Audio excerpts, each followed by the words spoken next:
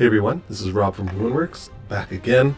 It's been a while since I've made a video, so it feels a little weird being here, but I'll try to get back in saddle as quickly as possible. I'm going to go over the Dragon Crypt. This is my new scene, showing here it's 2 levels. There is a 3rd level, but it's only used to store some tokens, which I've attached to walls and tiles to, so we don't really need to use the empty level, just the lower and the entrance level. Okay, so the idea for this scene is mainly a bit of a puzzle scene where you can see up here in room G, there is an image which is a bit scrambled right now. So the idea of the scene is to figure out how to align the image here of the dragon properly. And then once it is aligned properly, it'll also align these rotating rooms here at the bottom to allow entrance into the Dragon Crypt at the top. So I'm going to go over how this is all done. So if we go up to the top floor, the entrance level, we have our entrance down here at the bottom. We enter a main room. In the middle of the room, there is a bit of an altar with an interaction point on it. Okay, so here we are with a token. What you want to do with this altar is to place the crimson orb in it. When you place the crimson orb in it, something will happen, and I'll get to that when we get to that before when the first token enters, so that if he tries double clicking on it, a little scrolling text shows nothing happens. So whatever they're trying to double click on it for just shows nothing happens. Hopefully that doesn't give the players a clue as to what will happen.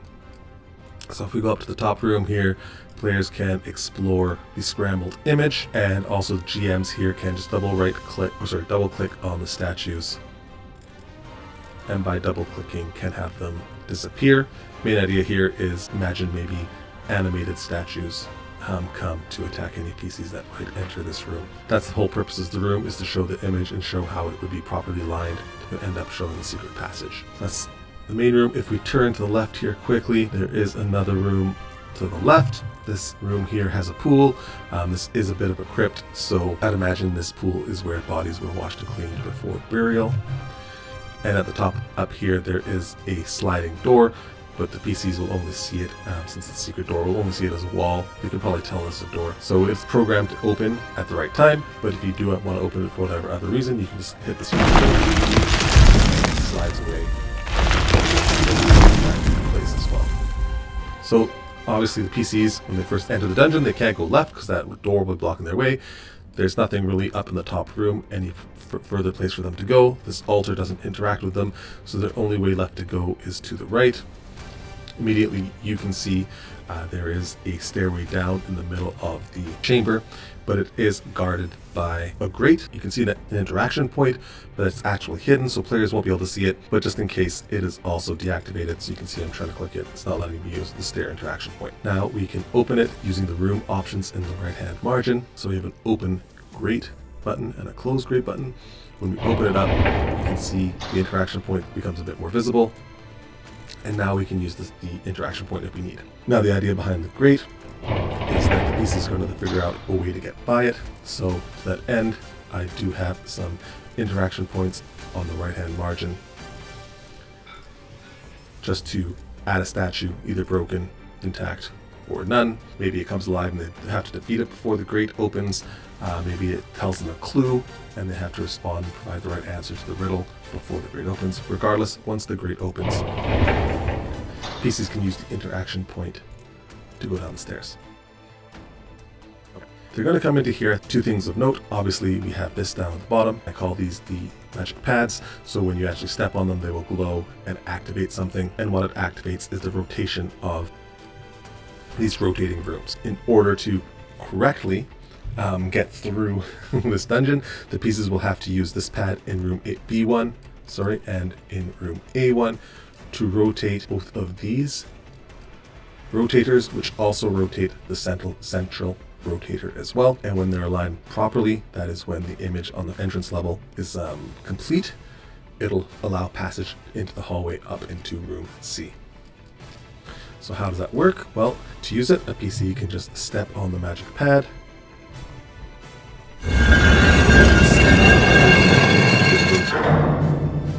So when they step on the pad in B1, it's only going to rotate the rotator 45 degrees. So now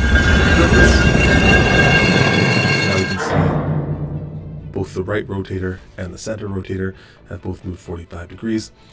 And if you have PCs, they're probably looking here like, hey, we still can't go anywhere, so they got to rotate it one more time.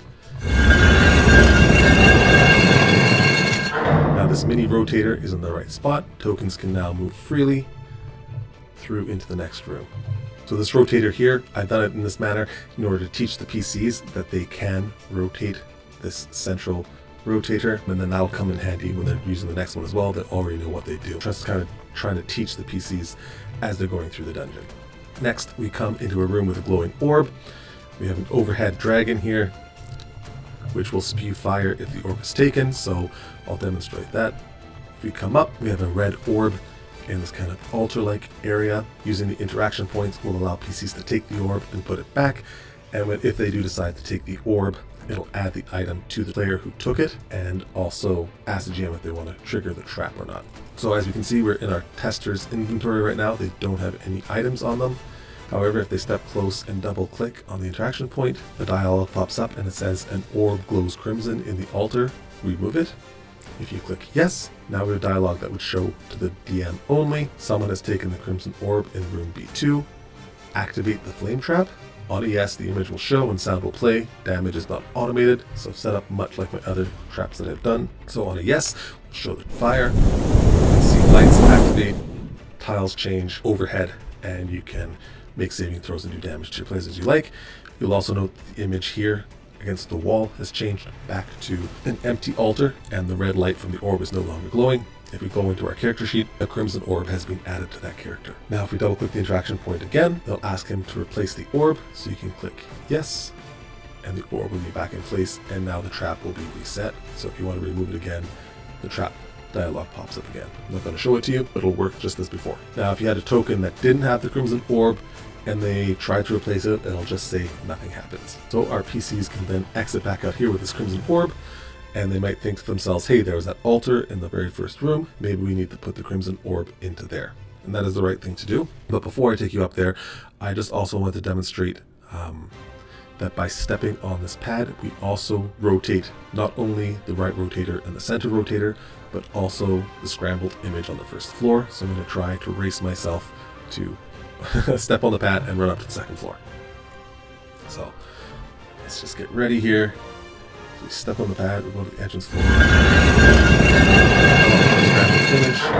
and you can see the middle one there moves. So that was because someone triggered that magic pad. Now, why is that important? Again, you can see it's still not aligned properly, but hopefully your PCs will notice that something has changed here, that something has rotated. Now, when your PCs come back up, this guy now has the crimson orb on his character sheet. When PCs come back upstairs, they can come back into this room. And so now that he's got a crimson orb and he tries double clicking on this interaction point in the altar, it asks, do you want to place the crimson orb in there?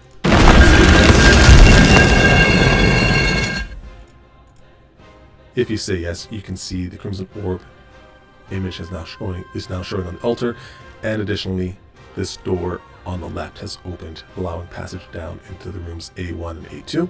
And also, if you were paying close attention, you can see the outside of this ring has now changed, and now the fire is aligned, so we know we have the outer one aligned properly. That should make it easier to align the other two to it. Let's try capturing this all in one shot. So now if we ever take any double clicks on here, you can take the orb back. Yes. And this outer ring misaligns. So in order to have this done properly, you need to be able to get downstairs, so you need to have the orb aligned here. Next door to go down to the left side and correctly aligns the image of the dragon in the top of the scene. So obviously the next thing to do here is go through room D down to the left side.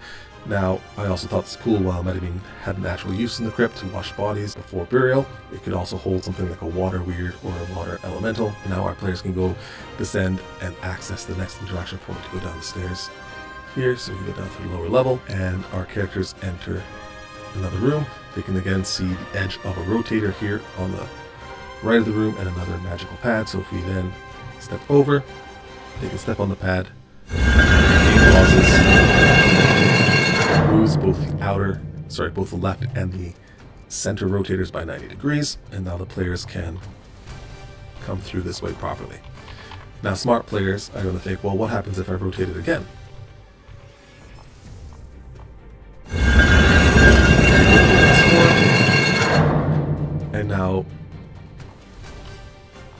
in this configuration, they can get to this kind of little island between the two rotators. And in this exact configuration, they could actually come here and hit a dead end. But PCs may want to leave a player here in the middle while somebody else uses the magic pad to keep on rotating it. And they could theoretically, if they use teamwork, get some players through without solving the puzzle correctly, but it would lock some people out. There is no way to rotate these rotators up in the top room, so they are actually locked out. They will not be able to get through themselves unless the puzzle is solved correctly. So just keep that in mind. I wouldn't discourage that, but I would make there be consequences to it. So if your players do manage to kind of sneak through without solving the puzzle, maybe there is a big encounter in the last room which needs the whole party there. So they want to retreat and figure out how to complete the puzzle correctly. I'm going to do this again, and I'm going to go back up to the main level and show you the middle portion of the upper dial image changing when someone steps on this magic pad. Now we can see this has moved 9 degrees. Still not aligned. And I'm just going to do it again until it is aligned so this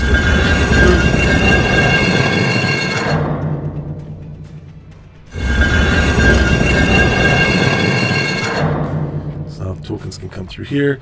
And in this room, there's two options. You can either have the ruined sarcophaguses. You can click the cycle button in the left margin, just empty it out if you want to put in something else in this room.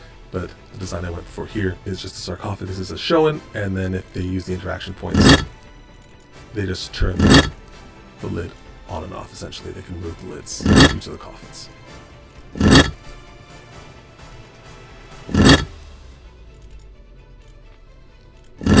So depending on how you want to use the crypt, these could be ancient dragon knights, these could be people who fought against dragons, these could be worshippers of an ancient dragon cult or current dragon cult, depending how you want to use it. I've also put the same image of the dragon in the middle of this floor symbol just to keep the theme going. I'll use the trigger magic landing buttons, just easier than moving the token on and off of the magic landing. So if I hit the one on left margin here beside room A, you can see this starts to glow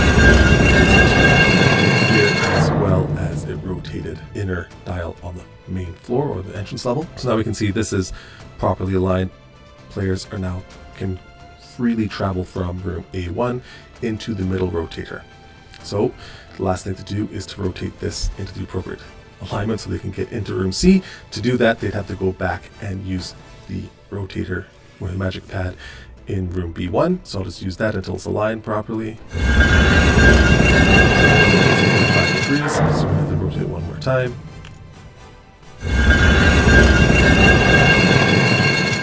So now you can see it's aligned properly for somebody who was in this room.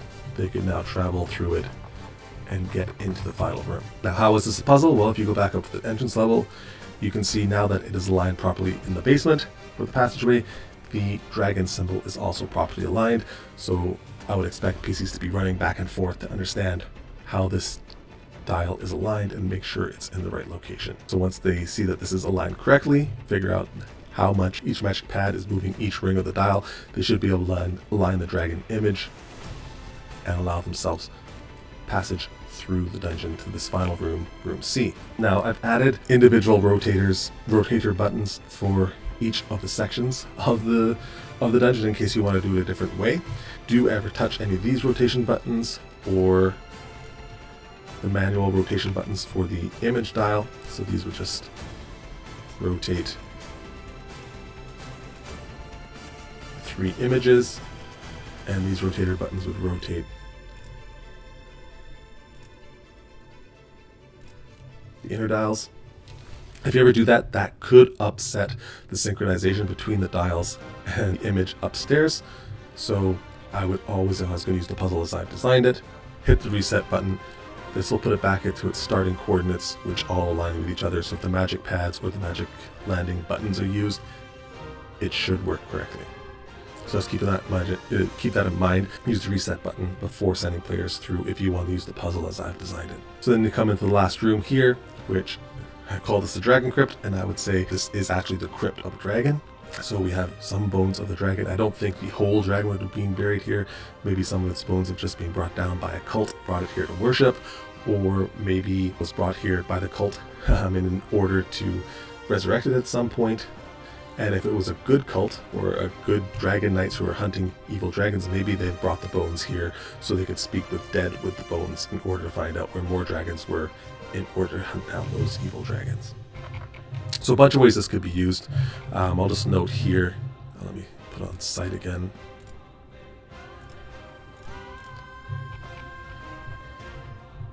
There are walls, a bit of overhead tiles just so you walk under the horns, and then if you want to put something else in this room, you don't like the idea of dragon bones, you can have an empty room instead, and it just removes all the terrain walls and images. So that's essentially how the scene works. I hope you like it. Let me know if you have any questions. I hope I went over everything in enough detail. Okay, I hope you guys like that. That's it for the scene.